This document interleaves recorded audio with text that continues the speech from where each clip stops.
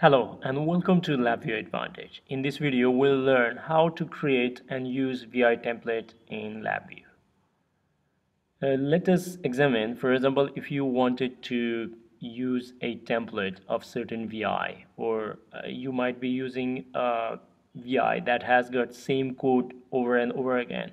It does not actually make sense for you to repeatedly create the VI from scratch. So one of the simple examination of using the template is if you go to the file and new, LabVIEW lists out different starting templates, but the limitation of this code is you cannot actually add new codes into that one. So what we need to do it is, for example, if I change the icon of this particular VI, I'm going to save this as a separate file. So let's say like a sub VI 1. And now if I need to reuse this code again and again, what I need to do it is I have to go to the folder and then I need to copy paste.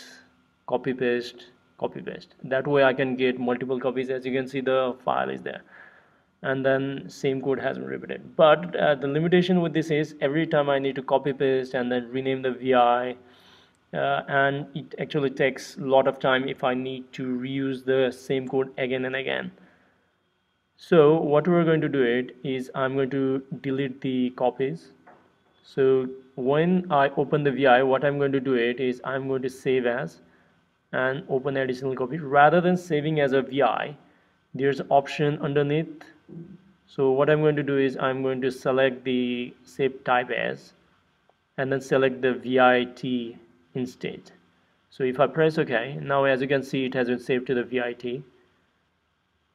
So I'm going to save that, close it, and now if I need to create another copy of the VI, what I easily can do it is just double click on that one and it is going to create new copy automatically. As you can see, I can double click and it will create pop-up new copy of the VIs, and it is in the memory and it is not saved, so it will give you the option to save it. So if you want to save, you can save afterwards, and you can easily create as many templates as you can. And now if I need to edit my template, I need to just right click on it and then select open.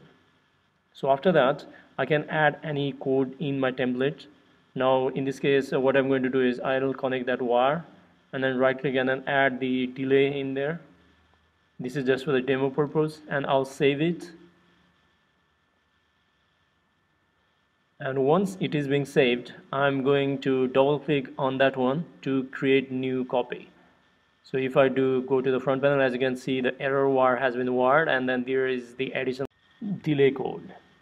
I hope you like this video. Please like, share and comment on this video, and please do not forget to subscribe for future LabVIEW videos.